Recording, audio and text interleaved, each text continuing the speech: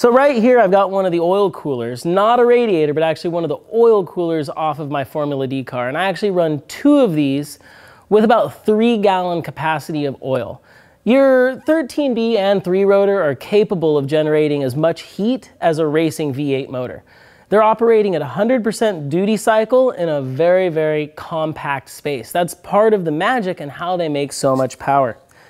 The car behind me right here, you can see it actually has twin oil coolers with a V-mount setup being put inside. We're trying to get as much fresh air to as many necessary cooling components as we can. On your rotary cars, never undersize your fans, never undersize your radiators, and never undersize your oil coolers. The rotors are actually oil cooled, so you're relying on that oil to help cool the motor just as much as you are the water.